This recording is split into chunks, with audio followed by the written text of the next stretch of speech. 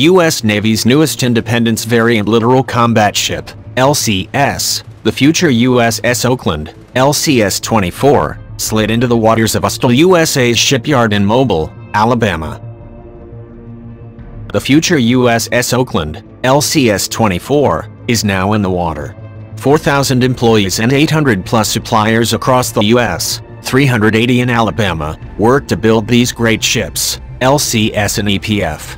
Congrats to the LCS team for reaching today's milestone, it says on its Twitter account. The future USS Oakland is a fast, agile, focused mission platform designed for operation in nearshore environments yet capable of open ocean operation. It is designed to defeat asymmetric anti-access threats such as mines, quiet diesel submarines and fast surface craft. The ship will be homeported in San Diego.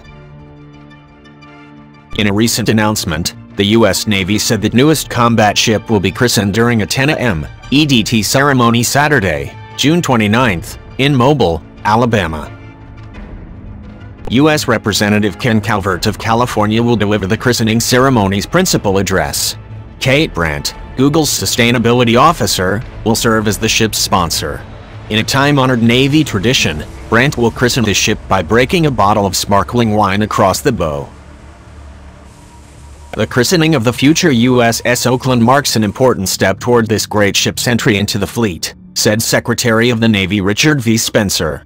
The dedication and skilled work of our industry partners ensure this ship will represent the great city of Oakland and serve our Navy and Marine Corps team for decades to come.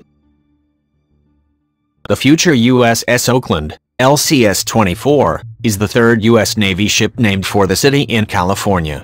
The first Oakland, 2847, was commissioned in 1918 and used for cargo transport.